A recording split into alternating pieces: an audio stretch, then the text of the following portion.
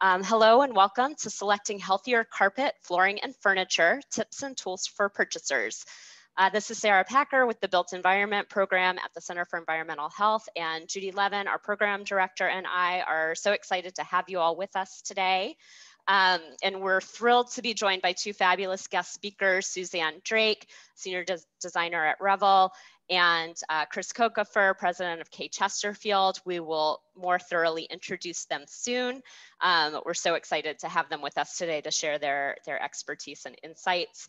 We know that selecting environmentally preferable products for interior spaces can be complicated, and our goal is to try to make it simpler for you.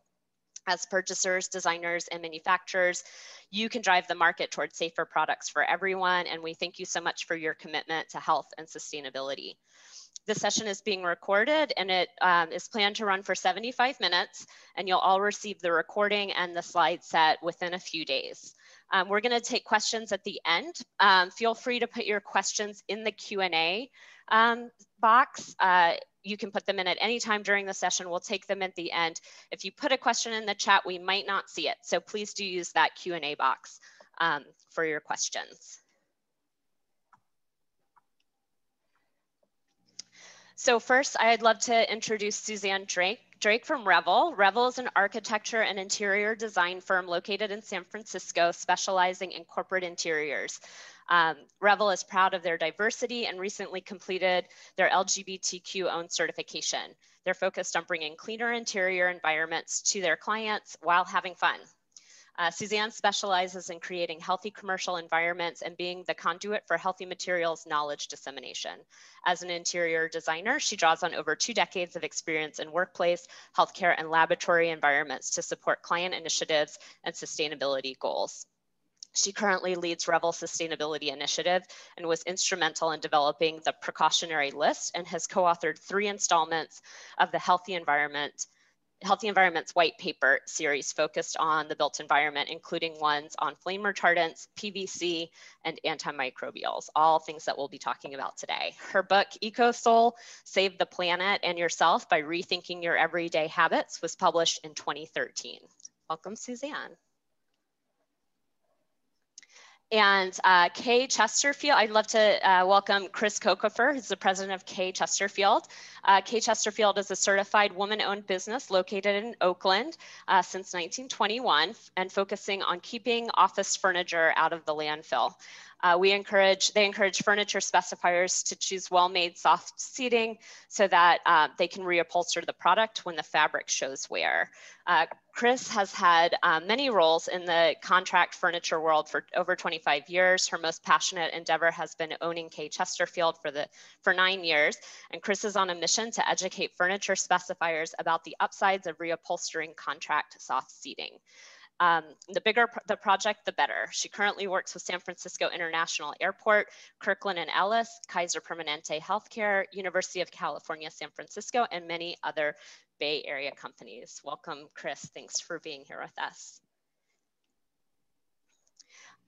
Center for Environmental Health, where Judy and I work, is a nonprofit organization dedicated to protecting the public from exposure to toxic chemicals. One of the ways we do this is by partnering with large-scale purchasers from government, private business, higher education, the design and architecture world, and others like you to leverage your significant buying power and use your purchasing dollars to incentivize manufacturers to move markets to produce more environmentally preferable products, or what we call EPP. In addition to carpet, flooring, and furniture, which are our topics for today, CEH also focuses on foodware, and we also offer a broad range of guidance around the development and implementation of environmentally preferable purchasing, EPP, policies, and practices. So please reach out to us if you are on a mission. So first, we're going to talk a little bit about chemical policy in the US and the chemicals that we encounter in our built environment. So most people assume that if a chemical is on the market, it's already been determined to be safe. And unfortunately, this is just not the case, with most chemicals being largely unregulated in the US. So there are over 82,000 chemicals registered in the US. And in 1976, the US passed the Toxic Substances Control Act, which put in place a framework for chemical assessment. But since the majority of these chemicals were already in existence and use prior to that, they were not subject automatically to that assessment. So of the new chemicals that have come on the market since the policy was adopted, about 85% have lacked health data to assess the safety of those chemicals, and 67% have no data on health or environmental impacts. So that law, the Toxic Substances Control Act, was updated in 2016, but it still falls woefully short of providing the kind of assessment and protection that we need when it comes to chemicals and chemical regulation. For example, the EPA only prioritized 10 chemicals for assessment in the first year of the new act, and only 20 chemicals for assessment in the second year. So with tens of thousands of chemicals being actively used in commerce, it's easy to see that we'll continue to be exposed to untested chemicals for decades to come.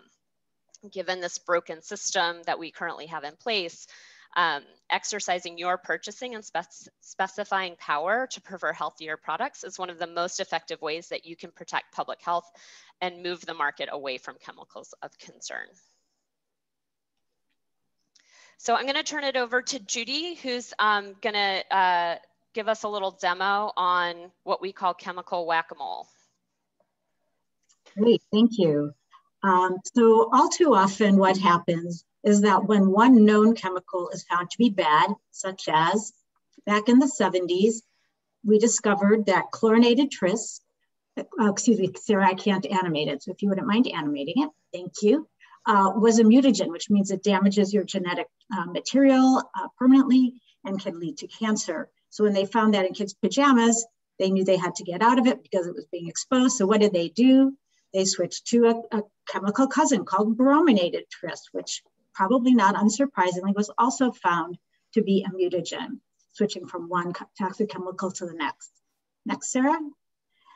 And then when we found out many years later that flame retardants were being used in our furniture, we found out that even though chlorinated tris and brominated tris had been removed from children's pajamas, they were back in furniture and baby products. Like, what's that about? So next. So then once we discovered it in furniture, that was a problem, we switched to penta-BDE, which was also found to be highly toxic and highly persistent and phased out of commerce. And rather than really assessing a whole new way of looking at things, they just switched to another flame retardant called Firemaster 550, and there's many other versions of that, which are linked to obesity and anxiety and probably some other effects that we don't know yet because it's not that old. Next slide, next animation, excuse me.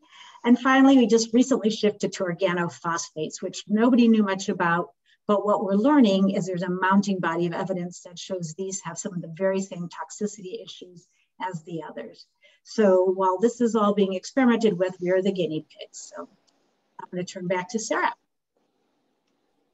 Yeah, and unfortunately, what we're seeing is the same game of whack-a-mole playing out with lots of other types of chemicals. And so, of course, evaluating tens of thousands of chemicals for each individual chemical is impossible or unworkable, given that we've got 80,000 or more out there.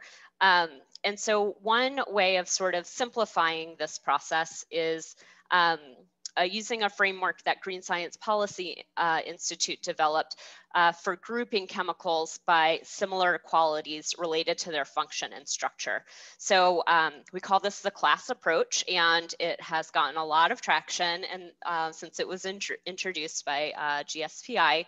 And taking a class approach really allows us to assess chemicals that have very similar characteristics and allows us to go a lot further in addressing some of the most problematic chemicals and helps us to prevent that game of whack-a-mole that Judy just demonstrated, where we're just making minor tweaks to, or industry is making minor tweaks to chemical structure and then are able to introduce that chemical even though it has a lot of the same concerns as its predecessor. So we call this the class approach. We know that when we're talking about materials that we use inside of the built environment, we often think about indoor air quality, and rightfully so. The EPA has estimated that most people in the US spend up to 90% of their time indoors. And with COVID, that amount of time spent indoors may have even gone up. Energy efficiency, which is really important for environmental benefits, can also result in buildings being sealed more tightly, and that can decrease ventilation and can lead to increased concentrations of indoor pollutants. Luckily, the importance of good ventilation is being recognized more now, but we still need to keep harmful chemicals from circulating in our indoor spaces. Studies conducted by the EPA and others have also shown that indoor air quality can sometimes have levels of pollutants up to 5 times worse than outdoor air. And we know outdoor air can be really polluted. So we need to be really mindful of what is being brought into our indoor environments. So whether at home or at work or in school, our indoor air quality is a major concern because it has been found to impact the health, comfort, well-being, productivity, and cognitive function of those in our spaces. A study from Harvard measured cognitive function in spaces comparing typical amounts of VOCs, volatile organic compounds, compared to lower VOC settings, and found that on average, people performed 61% better when in a reduced VOC environment than in a typical one, and 101% better in what they called their enhanced green conditions, which was a condition where the VOCs were lower and there was better ventilation. So some of the cognitive areas that were assessed included things like crisis response, information usage, and strategy. So really big difference in performance and cognitive ability in an environment with typical VOC levels versus one where the VOC levels are low and the ventilation is good. So it's really important to be thinking about that.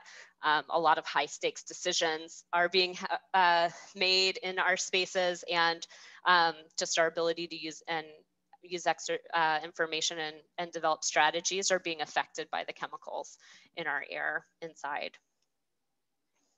Chemicals also affect a lot of our other systems in our bodies and have been linked to a number of health concerns. So the chemicals found in conventional products that we're talking about today can affect our learning, especially in children. They affect our hormones, our reproductive health, our breathing, our immune systems, and many have been linked to a number of cancers. And we know that the incidence of many diseases, including several types of cancers that have been linked to chemical exposure, are on the rise.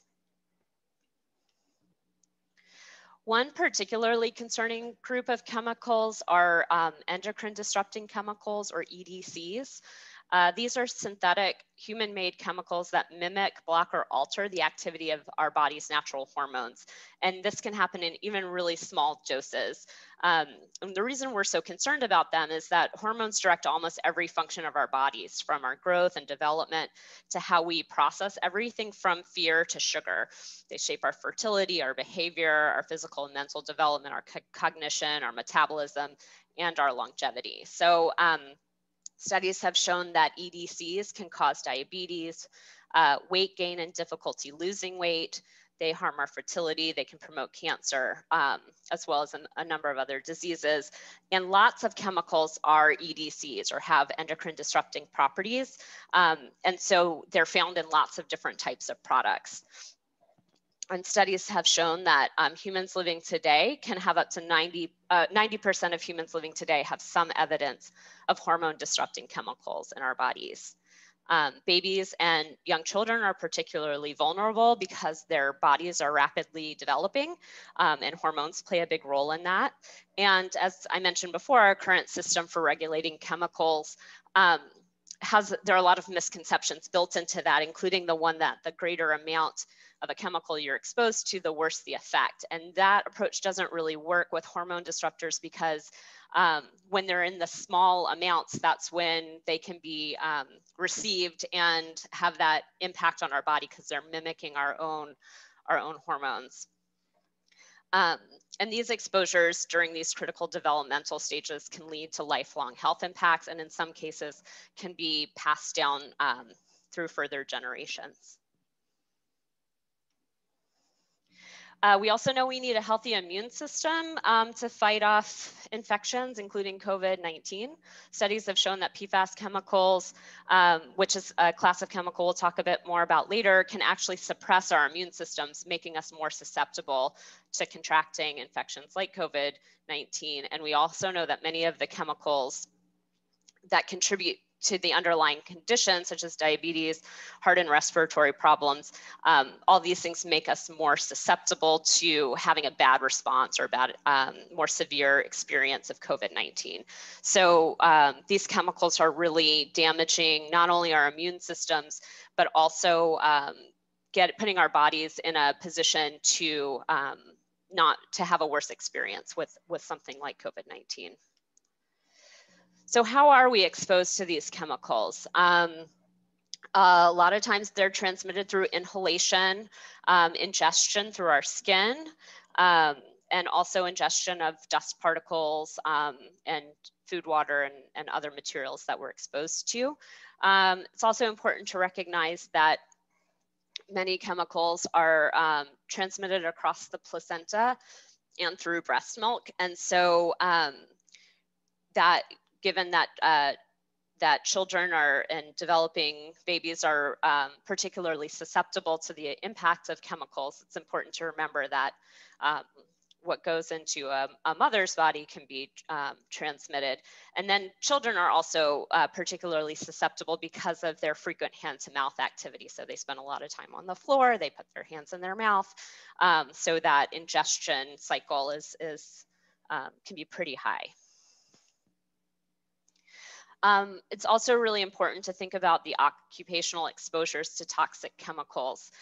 When buildings burn, toxic chemicals are released into the air, and everyone exposed to them can be affected. Firefighters who fight residential fires have been found to be highly exposed to flame retardant chemicals and have significantly elevated levels of several different types of cancer, including multiple myeloma, non-Hodgkin's lymphoma, prostate and testicular cancer, and others. A study of San Francisco Bay Area women firefighters found that these women had 6 times higher rates of breast cancer than other women. And then workers who work either in chemical production or with the products that the chemicals are used in across the life cycle of those products are also exposed to the chemicals in those products. So people who work in manufacturing, installation, maintenance, upholstery, reupholstery, recycling, and disposal all could be exposed to the chemicals in those products at those various phases. I'm going to turn it over to Judy now to talk about furniture. Thanks, Sarah. So why are we focusing on furniture? And it's partially because these products really persist in the indoor environment for long periods of time. They can be a significant source of concern and can affect humans and the environment across the product's whole life cycle. And furniture actually may be one of the easiest categories to address because many of the chemicals that are in furniture are unnecessary or safer alternatives exist. So that's important. And also healthier products are typically available. And guess what? They're also cost neutral or in some cases cost savings. And we can move the market and we have moved the market. Next slide, please. Now that we have just a little bit of background, what Sarah talked about, we're going to dive into what I call the hazardous handful, which are the 5 worst chemical actors found in furniture and textiles, and also other products as well. And we're just going to talk very briefly about each of these chemicals because we don't have a lot of time and you may not be interested in all the depth, but we're going to do a brief dive on flame retardants, fluorinated stain treatments, antimicrobials, VOCs, and PVCs. So great. I think we're going to just go from there, go forward. Good. So the items bolded in green are the furniture components that most likely are likely to contain the specific hazardous handful chemicals in furniture. And you'll notice that fabric is the most likely component to need one of these chemicals of concern. So therefore, it's really important that when you select furniture, you make sure that the fabric meets the requirements of the hazardous handful, and we have resources to help you with that. And the products in black are just some of the many other products that have these chemicals of concern, and we could probably make a much bigger list. Next slide, please. The story of flame retardants is a long one, but we'll try to sum it up really quickly. Flame retardants were added to furniture from the 1970s till just about 5 years ago. And they were added with the thought that they would stop fires from starting and stop the spread of flames. But research showed that flame retardants were not effective at reducing either the frequency of fires or the severity of fires, and instead that these chemicals had very serious health concerns. And you can see those on the slide. I won't go over them. These chemicals can migrate out of the products that they're in. And what they do is they attach to air particles like dust, and then they settle on surfaces. And when we put our hands to our mouth, as Sarah talked about, or babies crawl on the floor, they actually ingest these chemicals. You'll see a kind of a pitch for the Chicago Tribune. They did a 6-part expose on the whole flame retardant industry. It's a really fascinating series. I encourage you to look it up. And they called out the flame retardant industry's lies and deceptions about both the supposed fire safety benefit of their chemicals, as well as the chemical safety of the flame retardants used. And that was one of the key levers that led to the use of, led to the change of the flame retardant standard, furniture standard. Next slide, please. So there are 2 furniture flammability regulations. The most important one that you need to know about is Technical Bulletin 117/2013. This is the most common standard, and it applies to virtually almost all buildings, except some very special occupancy buildings like hospitals or other healthcare settings, possibly dormitories and some other settings. Those buildings we'll talk about, they need to meet the TB 133 standard. But to give you just a sense of how infrequently TB 133 is used, furniture manufacturers have told us that over 99% of the furniture they sell meets TB 117/2013. Very infrequently do they get requests for 133. And while TB 117/2013 started as a California standard, just last month, Congress passed a bill that directed the CPSC, the Consumer Product Safety Commission, to adopt TB 117/2013 as the National Furniture Flammability Standard as of next month, June 25th of 2021. So that's very exciting. And it's important because manufacturers now can meet these standards without the use of flame retardants all over the country. But the standard does not ban the use of these chemicals in the product. So it's important to understand that.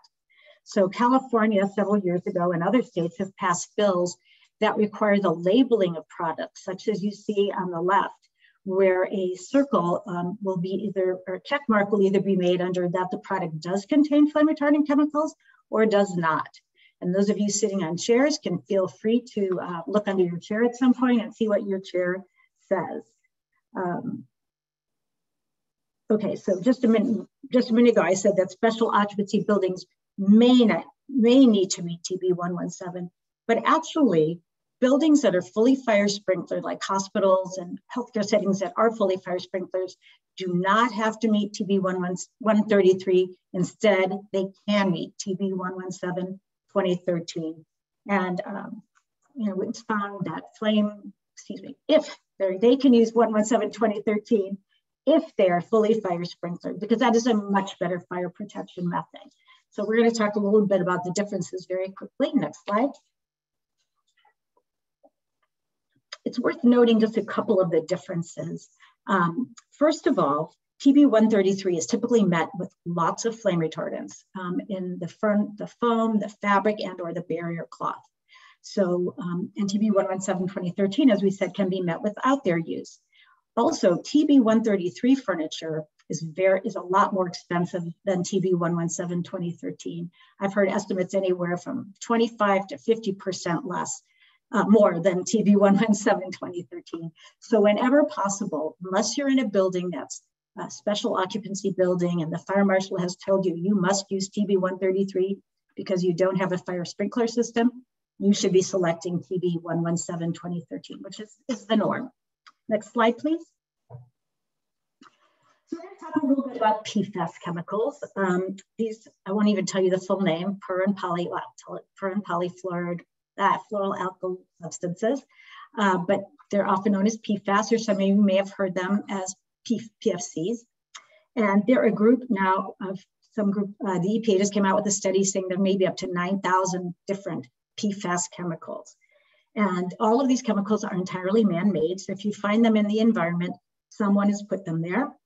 And these are often used in stain-resistant treatments, like in fabric, but also they're used in cookware, textiles, other clothing, disposable foodware, carpeting, and many, many other products. They've been dubbed the forever chemicals because they have a very, very strong chemical bond that resists breakdown. So these chemicals are expected to last perhaps thousands of years, or in some cases, what we call like geologic eras. And in the US, every chemical plant that makes these chemicals has contaminated the nearby waterways, and that was shocking. We all have PFAS chemicals in our bodies, and even fetuses have been found to have PFAS in their bodies. The health effects you can see, I'm not going to go over them, but I do want to just say that similar to the whack-a-mole game we described about flame retardants, this is what's also happening in the PFAS world, moving away from the most well-known bad actors called PFOA and PFAS to these alternatives. And the chemical industry did that with very little toxicity data on those products. And now mounting evidence shows that many of these chemicals that are supposedly alternatives to PFAS and PFOA have the same problematic characteristics, as well as some new concerns. Food is implicated in many studies, especially eating food from contaminated waterways. So our recommendation is that given the health and the human health concerns related to these compounds and their persistence in our environment, we recommend that you specify products that are free of fluorinated stain treatments. Oftentimes these stain treatments can be an added cost. So not only are you foregoing these harmful chemicals by not specifying them, you're also lowering the cost of your products and potentially your carbon footprint as well. So instead, we suggest that you consider fabrics with wipeable surfaces, medium to darker colors with some pattern in the fabric that are probably less likely to show stains, and also choose fabrics that can be cleaned with non-toxic fabric cleaners. That's the best way to clean furniture. Next slide. So you heard Sarah talk a little bit about volatile organic compounds, so I'm not going to go into it a lot, except to say VOCs include a wide variety of chemicals, including formaldehyde, probably the most well-known. And some of these chemicals have short-term health effects, and some have long-term health effects. When you get into a car and it smells like a new car, that's probably VOCs. And VOCs tend to evaporate from products over time, and then we breathe them in.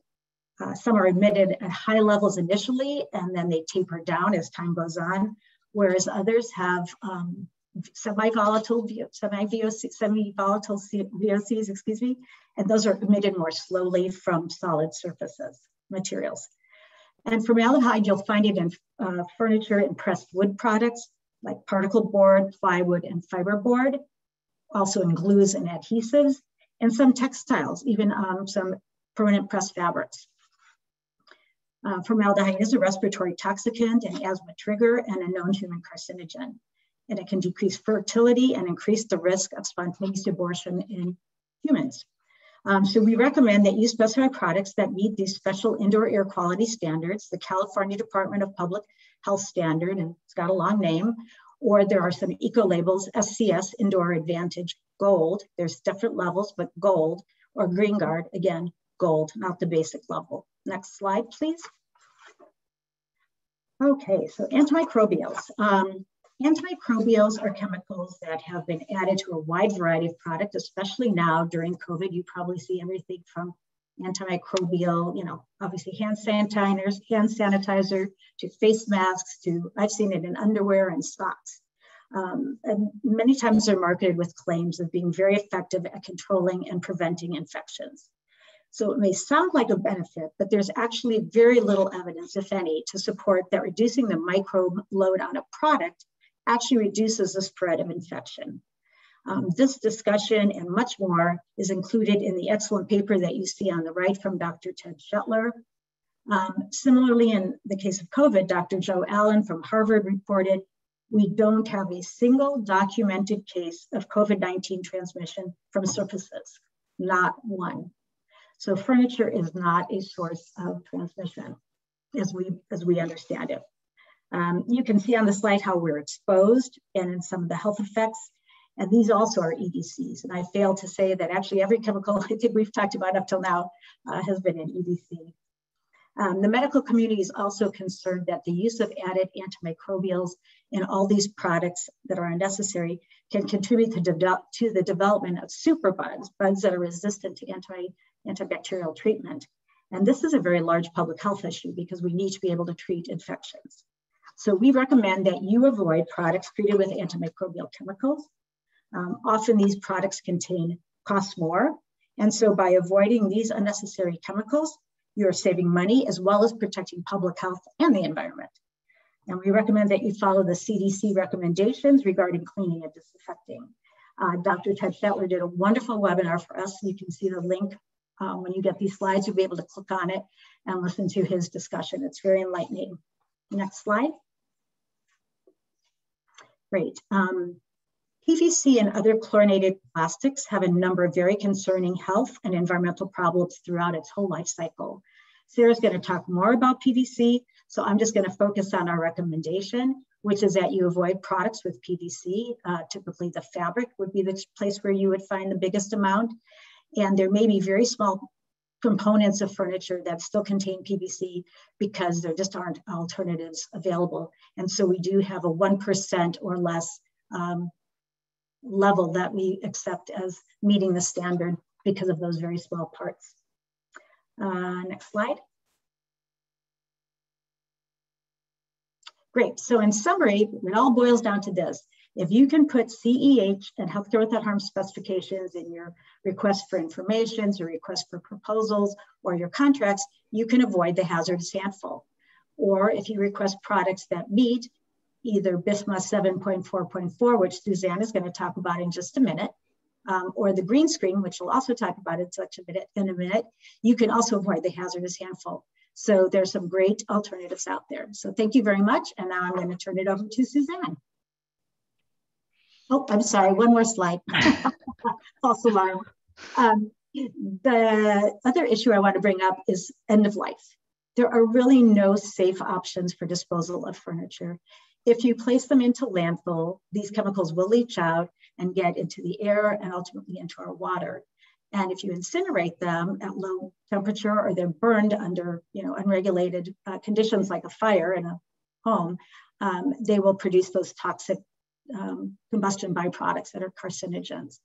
So we recommend that you extend product life whenever possible. And we're really thrilled to have Chris Kokefer, who can talk more about the benefits of this.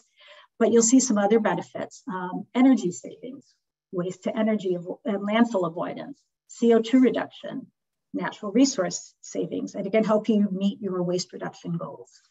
Okay, now I believe I'm turning it over to Suzanne. Thank you so much. No problem. Thank you, Judy. So I'm going to be talking about eco-labels and standards. And there are so many out there, and they address lots of different issues. There's so many, in fact, that it's become more confusing than helpful. Next slide, please. But partially because not every product has the same or even any label. So I'm just going to give you some advice right off the top. Just prioritize. When you start seeing lots of labels and declarations and whatnot, number one, I prefer products that have a disclosure of some type, transparency. We can't start making healthier choices about our products without knowing what we're starting with. So that's really important. And you may notice that the EPD, the Environmental Product Declaration, is not on the screen at all.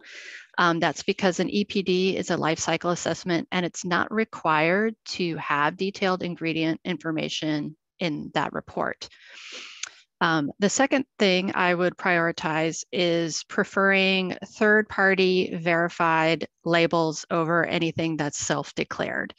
Third-party labels like a BIFMA or a third-party HPD have been, they can be either self-declared or self-certified.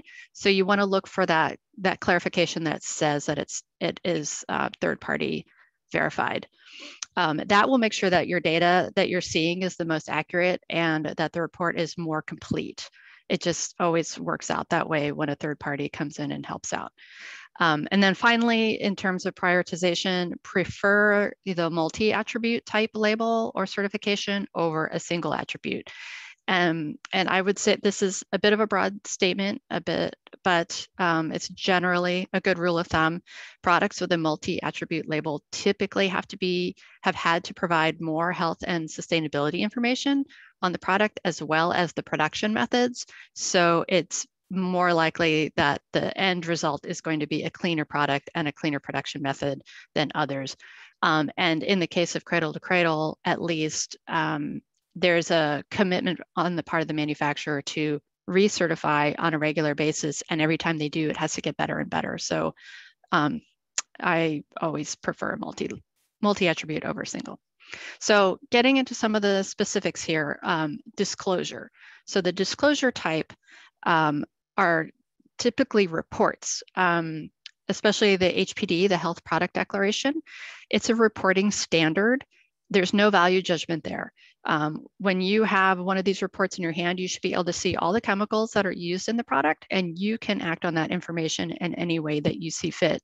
So for example, you could screen it for the hazardous handful and make sure that that product doesn't have it. A declare label also provides, in addition to that material listing, it also provides other points of information. So you see it twice on the screen here because in that way, it's kind of a multi-attribute. And single attribute labels, these are all certifications provided specific to a product type. And the labels mean that the standard addresses only one aspect, one criteria of the product. And these, most commonly, you're going to see them around VOC emissions. Not all single attribute standards use the same criteria that need to be met in order to become certified. So you need to be clear on what has been measured and to what level, and that you agree that that's a high enough level for you. So using a single attribute label, once you've learned them, they're very useful in that regard. But when you start to see a bunch of them together, it's hard to know what you're looking at. And these types of labels also differ by product type. There's very, very specific. So for example, Floor Score measures VOCs for resilient flooring, but not rubber flooring. And the Green Label Plus is only for carpet, but in general, for anything measuring VOCs, make sure it references the CDPH standard method. I think Judy mentioned that earlier, or the ANSI-BIFMA method for testing VOCs. You'll know that that's a pretty good standard to try to meet. And then lastly, on the multi-attribute labels, this means the product's been audited by an outside or third party in many different categories. Usually there's different, there's like a combined score or rating, but again, you have to be familiar with the system in order to understand exactly what a standard's different levels of awards represent. And I mentioned cradle to cradle earlier. It's a very credible label, but it's actually not transparent in the sense that you can't just look at it and see what the ingredients are of that product. So if you are trying to avoid specific chemicals, you could go to their website, look around in their materials and their methodology. But in the end, you may never be able to tell if a certain chemical has been used or not.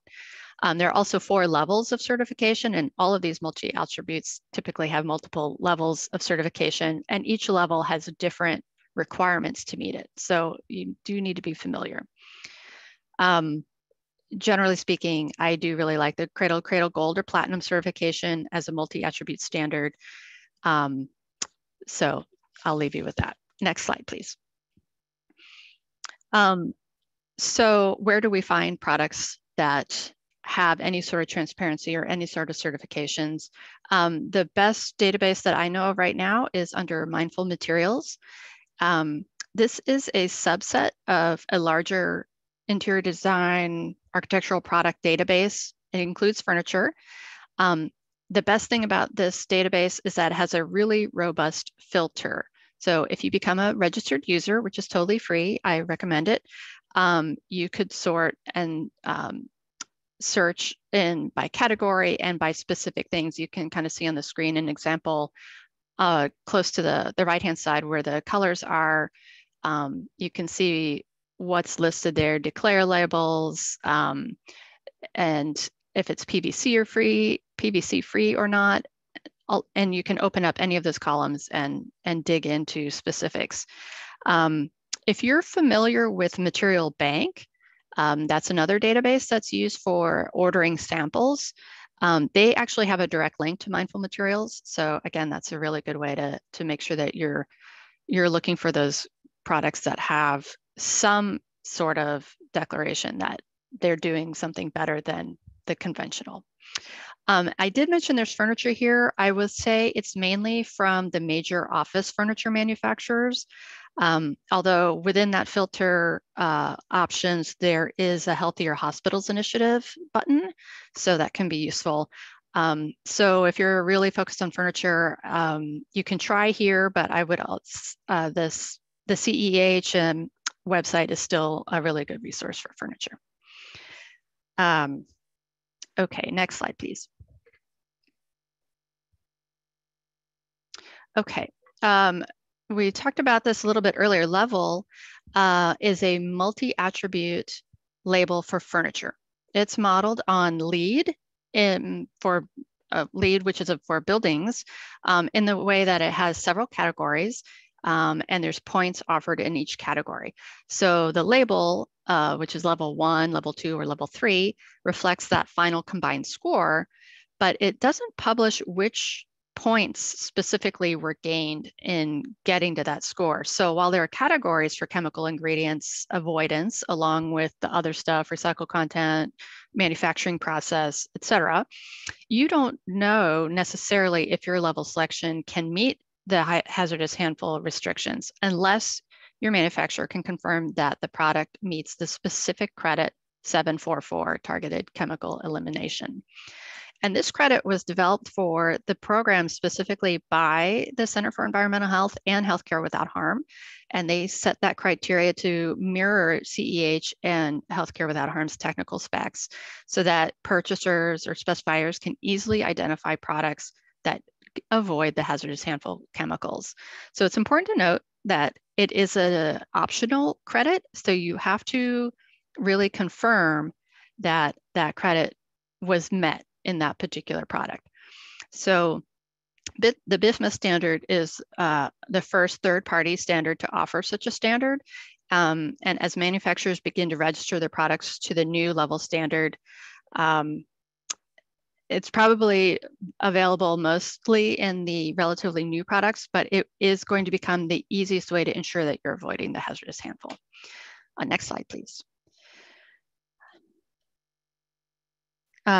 One other item to note on BIFMA, they also have this red dot, the BIFMA compliant dot. And to me, as a designer, I always am thinking that reminds me of the Living Building Challenge Red List compliant red dot, and that somehow this has to do with the fact that that product must be free of hazardous chemicals.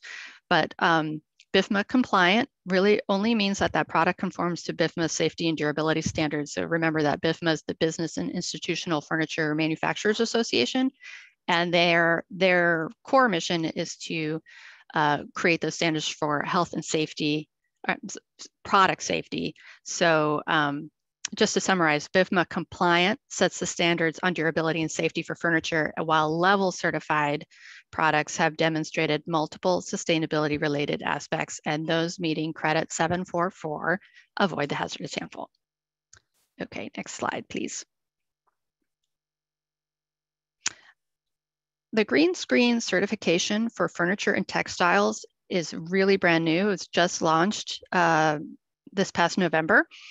The certification was developed to help certify products to Kaiser Permanente's rigorous EPP furniture and fabric standard.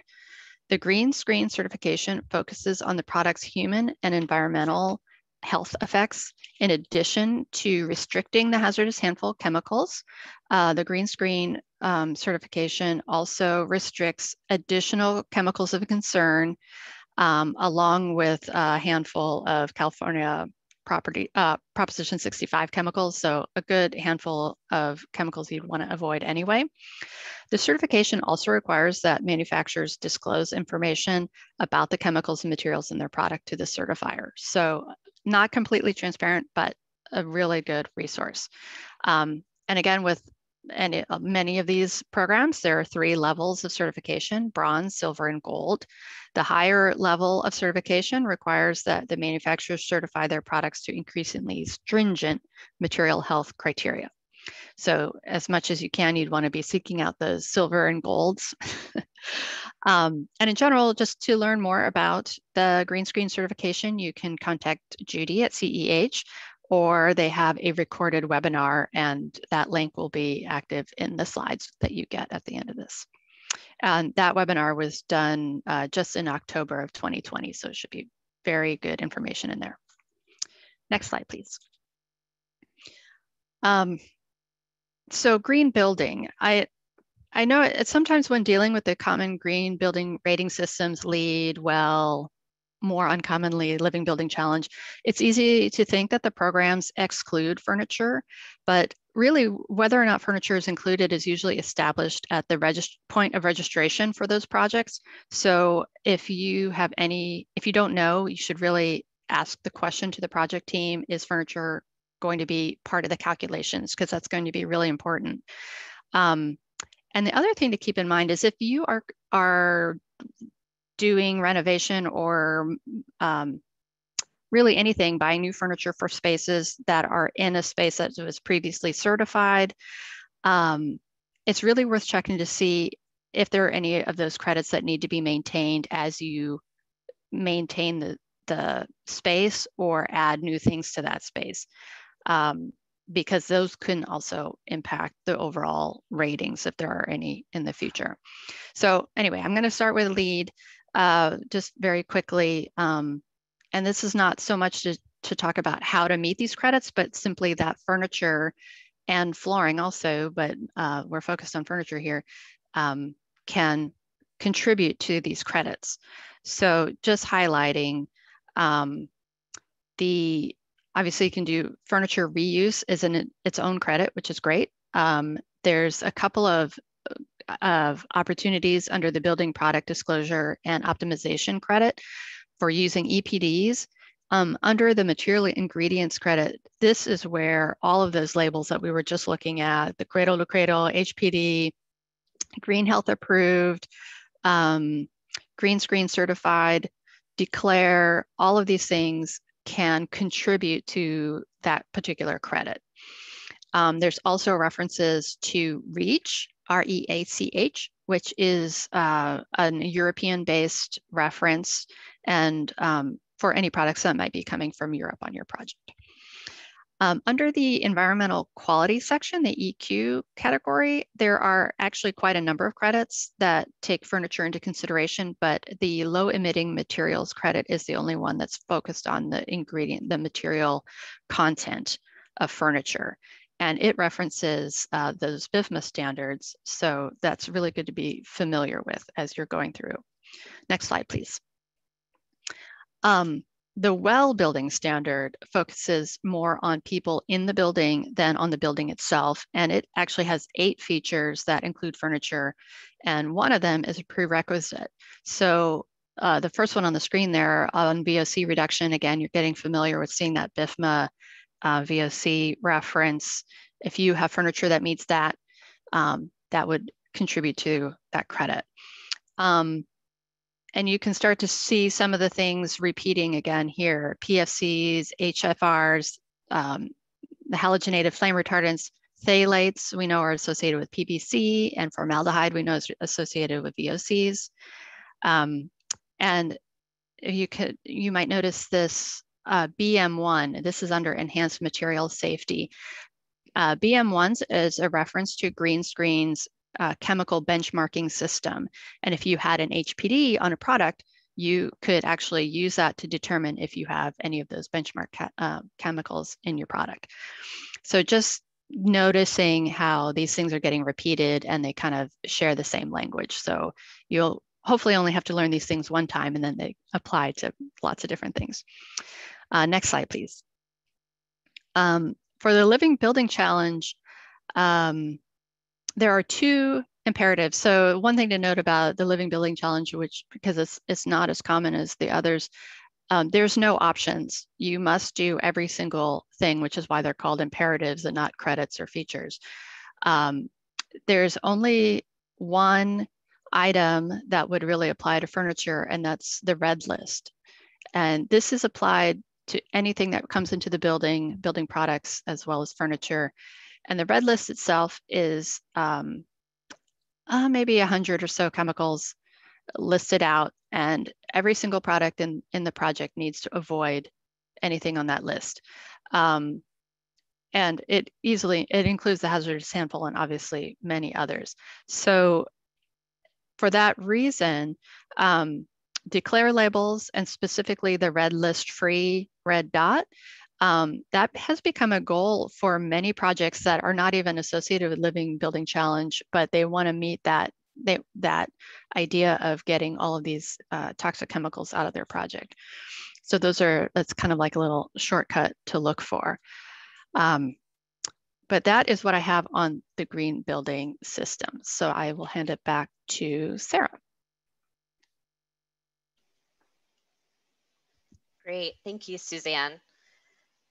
And I'm actually going to pass it over to Chris, who's going to start talking about reupholstery.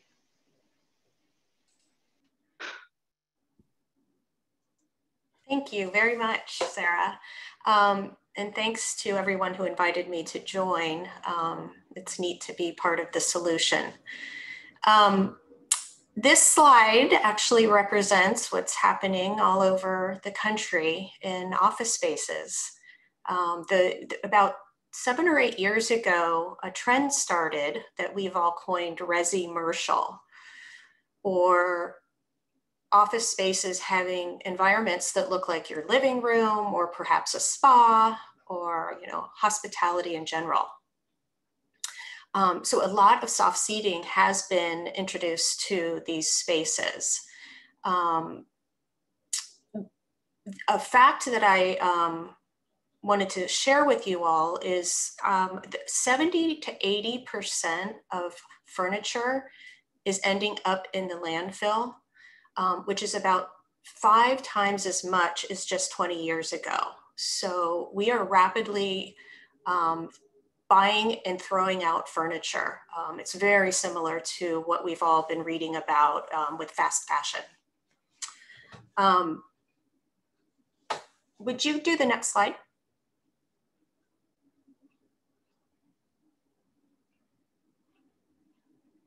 So with reupholstery, there's a lot of benefits to having a piece of furniture reupholstered. It's been a steady trade for a long time, actually a lot more popular for probably our grandparents' age and perhaps our parents' age, but I'd say further back. It used to be that someone would buy a living room suite of furniture when they got married, and they would keep it the rest of their lives and reupholster it several times. That is not the case any longer. But what I want to do, what I'm working towards, is getting reupholstery as part of in the vernacular of specifiers, of designers, so that when they have a new project that they consider reupholstery. And when you get to the brass tacks, the very basics, which often has to do with money, there are 3 things on this list of, how many do I have there? 12, of 12 reasons to reupholster that really stand out, that make it seem more palatable, is that how you say that? To going ahead and reupholstering in your project. And the next couple slides I have will show you what these mean, but it can be less expensive than buying new. As Suzanne pointed out, you can get a lead point. And actually the lead time is faster than waiting for the furniture to be made from a manufacturer, even if it's a manufacturer in the United States. If you could go to the next slide. I wanted to show you 3 popular pieces of furniture in the commercial market.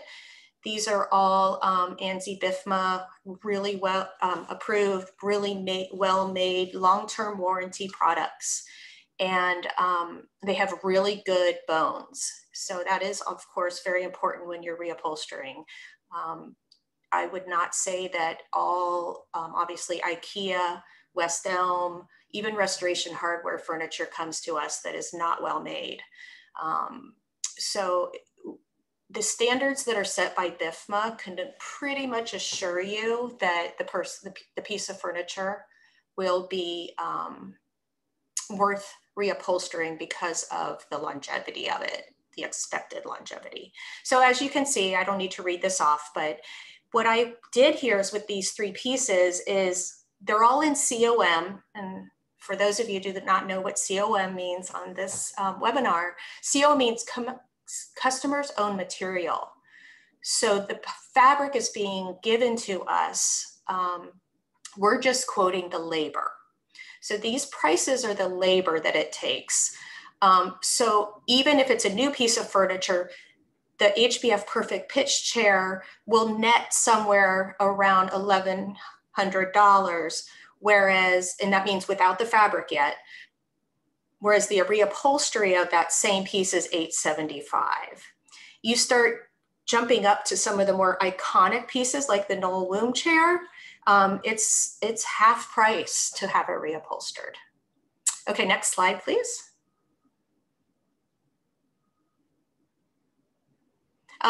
This is just a real quick one. It's pretty obvious, but there's just a 6-week lead time for us. We're a large reupholstery company in Oakland, California, and we can handle, quite a few pieces at the same time. So the turnaround for a group of furniture is about 6 weeks. Whereas if you're going to buy something new from the manufacturer, lead times are about 4 to 12 weeks, sometimes even longer. Next slide.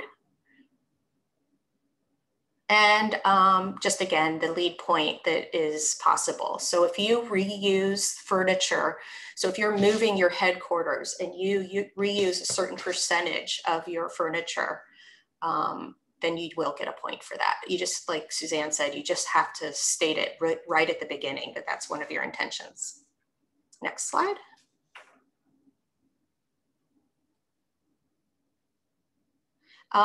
Claim to fame, I love this project. So San Francisco and the San Francisco airport have, well, they stated a goal of 2030. I don't think they're going to meet it, but they stated a goal of 2030 of being zero waste.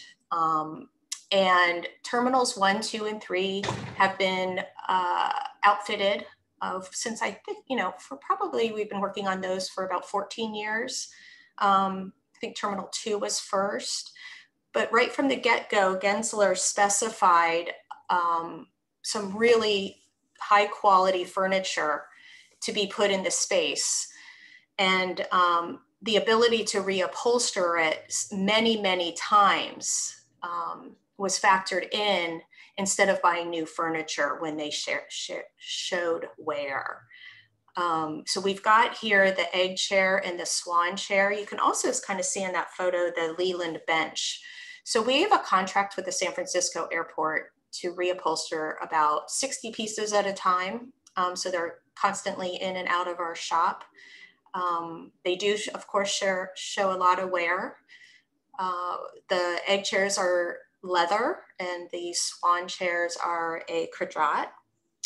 And the slide here talks about a couple things that I think are most important in reference to this conversation. Again, is price. It's 4 and 5 times more costly to buy these new chairs. So that means you can reupholster them 4 or 5 times, and they only need to be reupholstered about, because it's such a public space, I'd say about every 4 or 5 years. Also, just the carbon footprint is humongous. It only takes about 27 miles to get the chair to us to reupholster it, whereas these chairs are from Denmark, and there's quite a journey for them. The other thing I want to talk about right before I hand the slides back over is, over and over we heard that the chemicals that are used in upholstered seating can be toxic. And as Judy mentioned, only about 5 years ago were we allowed to make product in the United States without flame retardants. So another benefit to reupholstering is that we can switch out the foam to non-flame retardant foam when we are doing your upholstery job. So little by little, we can get that foam out of here, get it out of our country. And same thing with the fabrics. If I have fabrics, you know, we can, when we are working with you, we can select fabrics that are not harmful. And happy to take any questions later. Thank you for listening. All right, Judy. Thank you so much, Chris. We're going to fly through the next slide, so apologies for that. I just want to share that we have a new CEH furniture guide, which has the hyperlinks to the products included so you can see them. You'll have our resources at the end slide, and you can filter by what the type of product you're looking for, manufacturer, etc. Next slide. Many manufacturers now produce products free of the chemicals of concern. This is a very small partial list, many manufacturers now. Next slide. And I want to put in a pitch for those of you whose logos do not appear on this picture. If your organization's logo does not appear, that means you have not yet taken the pledge to prefer products free of the hazardous harmful chemicals, but all these other organizations have. So we can talk about what that takes. Just please contact me and we'll get your, we'll get your logo up next time, hopefully. Next slide. I'm turning it back to Sarah. Thanks, Judy. And I just got a rainstorm here in Durham, North Carolina. So hopefully the background noise isn't too bad. Just put in the chat if you're having any trouble hearing me. But next, we're going to talk about flooring and carpet. And as Judy mentioned, since we're running a little tight on time, I'm going to try to talk a little bit quickly. And as Judy mentioned, a lot of our work that we did on furniture was in partnership with Healthcare Without Harm. They've been an amazing partner with us. And so we built on that work to team up again on our newest product categories, which are carpet and resilient flooring for commercial and contract settings. So we use the same criteria as Healthcare Without Harm, so you can find information on their website or ours, and it will match. So we know that when purchasers and designers are selecting carpet and flooring, there are a lot of different things that you take into account, from appearance to durability to how that product is going to be maintained to cost, all kinds of things. And also toxic content and toxic legacy can be are important parts of that equation. So luckily, there are now a lot of products that that meet the criteria that Healthcare Without Harm developed and that we've adopted for safer products. So we'll take a look at that in just a minute. So why focus on carpet and flooring? Well, we all know that carpet and flooring are tremendously high volume products. They're everywhere we go in all of our spaces. And because of that, they can also be a significant source of waste. They can be high turnover if they're wearing out quickly. And a lot of that waste, if it's not a safe product, it ends up in the landfill. So one of our goals with this is to try to support you all in reducing your waste. They can also be, the conventional versions can also be a significant source of chemicals of concern. So there's a lot of work done in the last several years to identify the various hazardous chemicals and materials that are often found in conventional products. We talked about indoor air quality before and health. The products themselves and the maintenance required to upkeep some products can really affect our health and well-being. So the products that meet our criteria have a much better health and safety profile. And again, there's that opportunity for exposure across the life cycle. People working with these products or exposed to the chemicals that are used in the production or that are released during disposal or destruction of the product. So this is really, we really take a life cycle approach to these product categories. A number of frameworks were consulted in the development of the criteria that we're using. These will look familiar to you from Suzanne's slide. And really it was determined that no one of these really covered all of the concerns that were identified there were a number of organizations that conducted research and identified potential chemicals and materials of concern in carpet and flooring. And so because of that, Healthcare Without Harm used these frameworks and that research from groups like Healthy Building Network and the Department of the Environment at the City and County of San Francisco did a lot of work on this that was foundational, and developed a new set of criteria that goes beyond what's found in those other eco labels and certifications. So you'll see here the long list of restrictions and requirements related to carpet and flooring. The ones in black refer to both resilient flooring and carpet, and the ones in blue are carpet specific.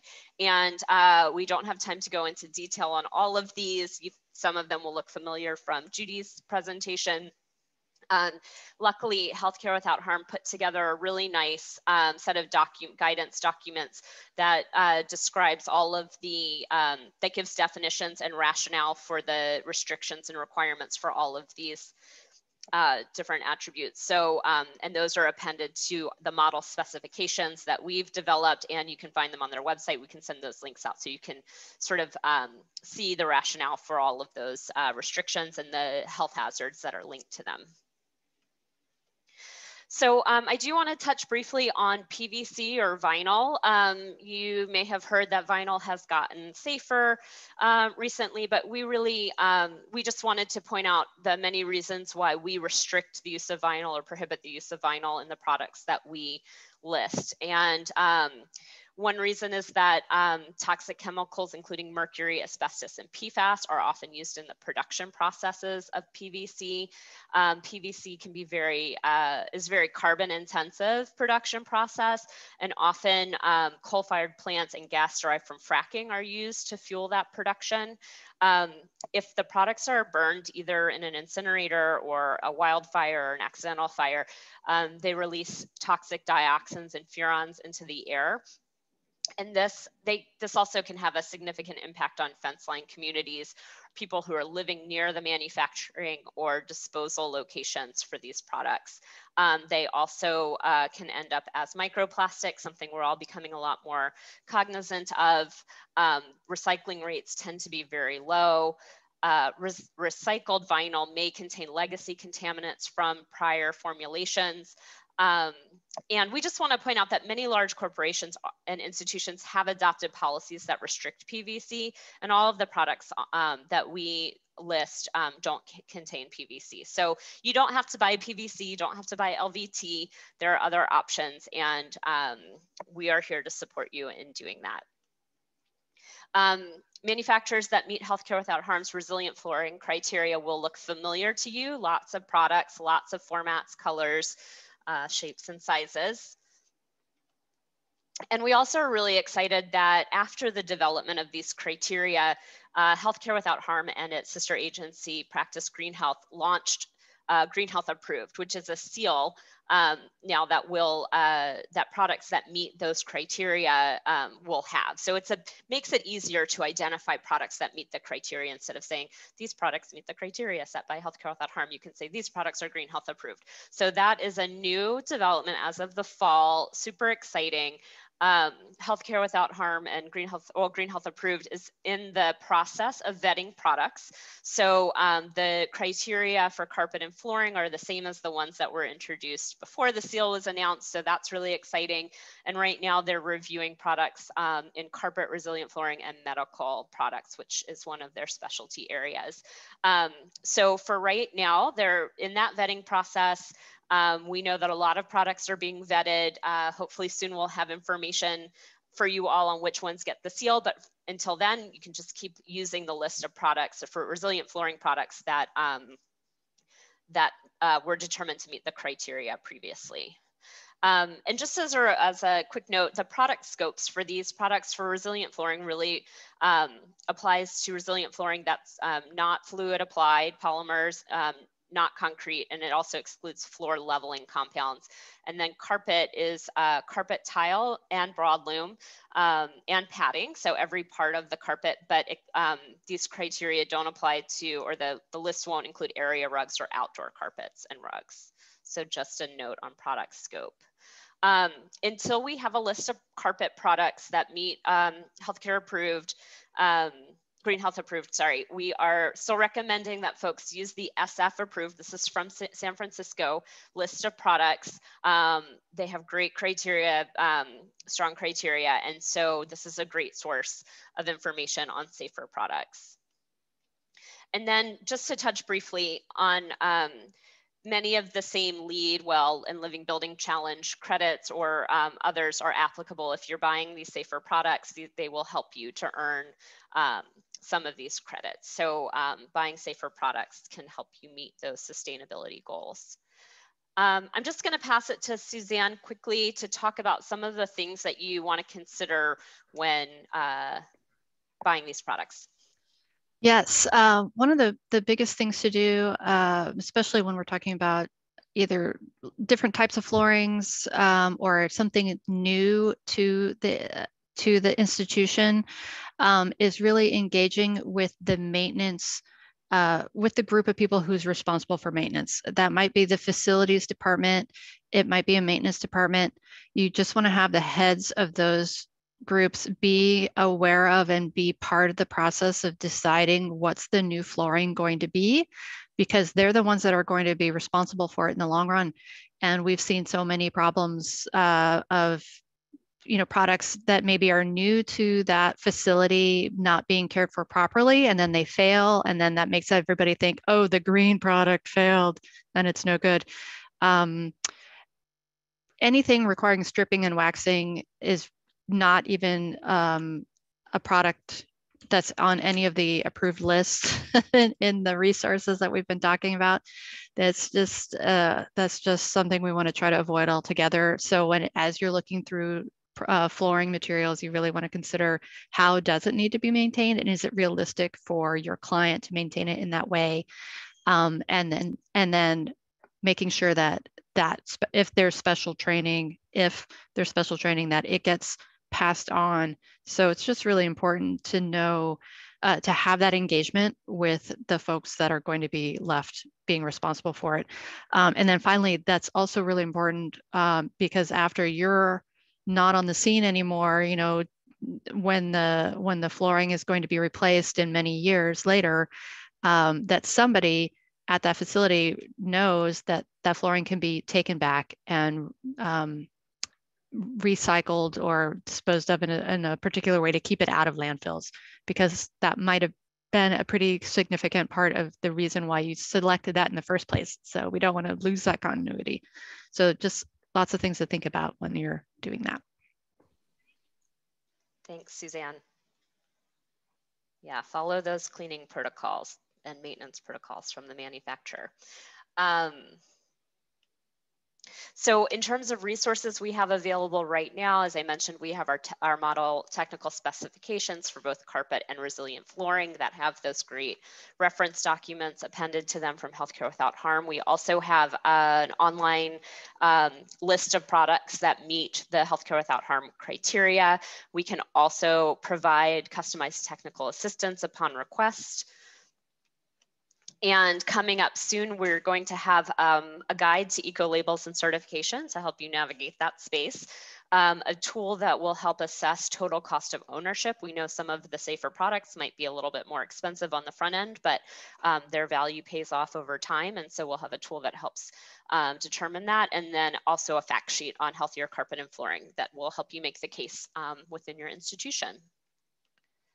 And just a big, the one thing that you can do to really help move move the carpet and flooring market towards safer products is put those, ask your manufacturers to apply for Green Health Approved and put Green Health Approved in your RFP specifications and contracts. We would love to see more purchasers doing that, because when you send that message, manufacturers listen, and we'd love to see this get traction. So thank you so much. Passing back to Judy. Thanks, Sarah. It is 15. And so I want to recognize that we have reached our time, and you may have other plans. And we did not get a chance to do question and answer. If you submitted a question, we will reach out to you after the webinar, or please reach out to us. There are a number of good questions. I think I'll bypass this slide just in the sake of time. We can always review it later. Sarah, would you just keep going, and we'll just keep going there. We have a lot of resources for you. We can talk about those later. Next slide. So here's our list of resources. Please, they will all be hyperlinked and you'll be able to access them. We want you to know that if you answered a question, we will try to answer the questions in some kind of an FAQ that we'll send out as a follow-up note. And we'll also send a post-service, questionnaire to find out suggestions other than have more time to discuss these wonderful topics. Next slide, I think that might be it. So I hope that you go back to your organization and you take this information and you share it with somebody in your office who has the ability to do something with it. And then contact us to help you with your next steps. And then you're on your way. Once people get interested, they can take steps. And because it's been done so many times now, we have a great path forward. Next slide. I just want to thank our panelists, Chris Kokefer and Suzanne Drake, as well as my partner in crime, Sarah Packer. And if people would like to stand for questions, if our staff, our panelists are available, we're happy to try and do that. So if you have the ability to stand and you have a question, please do so. We welcome that. Or if our panelists need to head out, let me know. I can stick around. Okay, stay here. Sarah, do you want to read this? Or we can read them. Yeah, I can read the questions. So we had a question from Shelley. I've been confused about performance fabrics for a long time. They list themselves as eco-friendly, but don't they use PFAS, etc.? For example, Krypton and Sunbrella. I can touch on that. I was trying to type really fast, but I couldn't do it. Yeah, so I think that yes, there's lots of different ways to be considered a performance fabric. But as a designer, I would start with the fiber material, the fiber itself, and make sure that I think it's appropriate for the use. Cottons and some natural fibers are not going to be as stain resistant in a high traffic area as a synthetic fiber. So just trying to get the right fiber for the use so that you don't need to rely on coatings. So things like a Krypton, they tend to be a finish on top of a fabric. And so we just try to avoid that altogether. There's a lot of polyesters and recycled PET fabrics, which are beautiful and really hard wearing. There's a lot of the silicone fabrics that are coming out now that I can use instead of the PVC for, a really hard wearing, like in a food area type of fabrics. So that's what I would focus on, is just kind of focusing on the fiber and not trying to make it do what it can't do. Yeah, hopefully that's helpful. I would add that Krypton has both fluorinated stain treatments as well as one non-fluorinated stain treatment. I think it's called C0. So generally most of the ones from Krypton do have fluorinated stain treatments, with that one exception. I'm not so sure about Sunbrella. Chris, do you have any knowledge about that?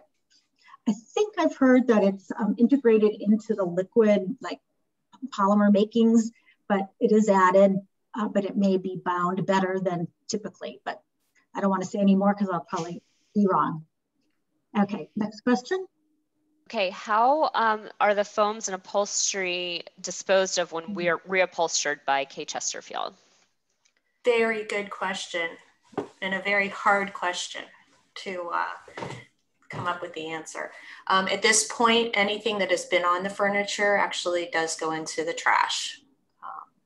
We recycle the virgin foam. So when we're working with foam on a new piece and there's any waste from cutting it to fit the piece of furniture, we can recycle that.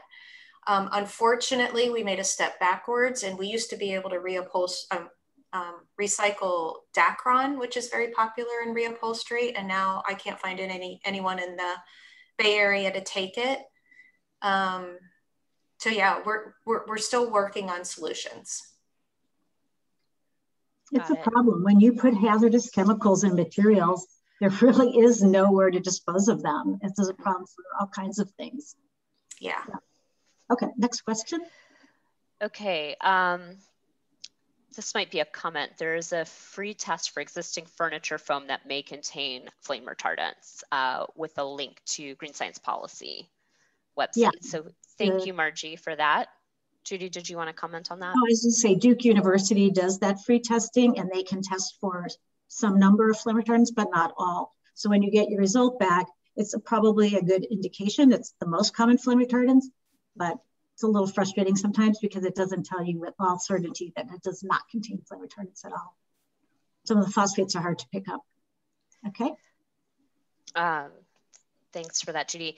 And I think this may be the same or similar question. What do you do with all the upholstery that you are removing prior to reupholstery? So I think you've already covered that, yeah. Chris, unless there's anything. No, that was the same question. Yep. Okay. It's a great question. Great. Okay, so then I think the other questions were answered already, but one was about green cleaners and conditioners for leather furniture. Yeah, and I just did a quick search on Safer Choice, which is the EPA's list of safer chemicals for cleaning. There was one product listed, ironically it's from Krypton, so I hope it doesn't contain PFAS. It shouldn't if it's from the EPA Safer Choice list. You can also look at the Green Seal list and Eco Logo. Anybody else want to add anything if they know more? All right. Great. So we'll, in our follow-up, we'll include those 3 labels that Judy just mentioned that are certified safer cleaning products. Okay, do you, this one is for Chris. Do you reupholster furniture from outside of California? If so, what is the process, and is there a difference in time and price? Yeah, unfortunately, it's cost prohibitive because of the pickup and delivery. And as I mentioned, when I wrote the answer to that question is I am working on some kind of plan for the country so that there is an easier way so that there's a system in place. So just stay tuned. And in the meantime, talk to the reupholsterers, ask them what kind of materials are they using and do they know about these issues? I mean, Chris is an exceptional person and there are not Chris's everywhere, but there are people who have been thinking about these issues, who've been asked enough about these issues to start to do some research. So you probably can find somebody in your area. Yeah, and there's something that's really exciting that has happened in the upholstery profession is there's now a national organization. Everybody was working in their own silo all over the country, all over the world. And just 1 year ago was a national association formed. And so there are now monthly webinars. There's a lot of sharing. We're getting more standardized. So it's a profession that is growing in many different ways. Great, thank you for that, Chris, and thanks for being a model for other parts of the country. Okay, I think I heard that there's a report on the SFO furniture reuse effort. Any suggestions on how to obtain a copy? Judy and I both talked about that one. Okay. It's something that I'm working on as well. I've been working with the San Francisco Department of the Environment. They're interested in creating a story. I've just really gathered all the facts that I have so far. I also am in touch with the designer that specified the furniture from Gensler. So we're working on it. And if we find something, we will let you know.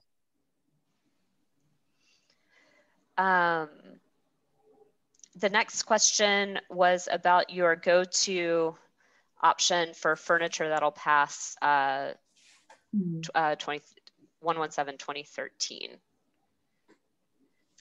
Nope. Something, and then Chris, you'll probably have some more to answer. Most fabrics will pass TB 117-2013. Some of the natural fibers like cotton, might have a more difficult time, but then all you need to do is add a barrier layer. Typically people use polyester. But Chris, please say more. Yeah, it's pretty simple, which is lovely. It's nothing gray about it. You can use another layer of some type of polyester. And even when we reupholster, when we use Dacron, since it is a polyester, as long as we're covering the whole piece of furniture with that Dacron, which normally we don't need to do, but if it's a requirement to pass, we can do that. Great, and I see an answer in here, a written answer from Suzanne too. Mm-hmm. Oh, sorry, I might have hit enter too soon. Oh, do you want to? I don't know. You want to say more on that, or? No. Okay, great. So, okay, here's another question from Shelley. How do we reach Sarah? I think that's me, to take the pledge she mentioned, and I'm actually going to pop that over to Judy as our pledge pledge owner. I would absolutely love it if everybody on this call called me to find out how they can sign the purchaser pledge. Right now we have 22 organizations who've signed it, as well as other partners that can't sign the pledge because they're government agencies. But with all of their purchasing power, we represent over $500 million now. And I want to get to $1 billion. That's my goal. So please contact me at judy@ceh.org. One more question, I think that's in here. What can we do to stop the manufacturing of vinyl flooring? Great question. Great answer from Suzanne. Stop specifying it. It's still a profitable market for flooring. So yes, specify products that don't contain PVC. Tell people that that vinyl is a product that gets a lot of publicity on television and in other places. And so just help spread that message that people, particularly those who work in the manufacturing and near the disposal of those products, are really subjected to some pretty nasty chemicals, and some bad chemicals are used in that production process. And so we would love to talk more about that. We plan to talk more about that in the future, so stay tuned. And choose a non-PVC product for your floors and for your other products that you specify. Yeah, I just want to add, there are costs and then there are costs. There are costs to you as the purchaser, and then there are costs that the environment and people are paying as a result of our choices all over the world. So in these production facilities, like in the Gulf Coast or in China, people are living in highly contaminated situations because of the production there. And this, I think, I can't remember if you mentioned it, but PFAS, asbestos, and mercury are used to in the production process of vinyl. Those are, we talked about, those are like really persistent chemicals or problematic carcinogens, and we need to get them, or neurotoxins, and we need to get them out. We need to stop ordering this stuff. Great. Any more? I think those were it. Does anyone, co-panelists, do you see any other questions that we didn't get to? Nope. Great. Thank you all so much for attending and for hanging in there. We really appreciate it. We will get back to you with the information as promised, and we will be sending a survey afterwards, so please fill it out. And please contact us just to know more and to let us know, we can help you find the one step that you need to do to get this going in your own organization. Thank you again to our speakers. We really appreciate it. Thanks for having us. Okay. Thanks, everyone. Thank you. Bye. Bye. Bye-bye.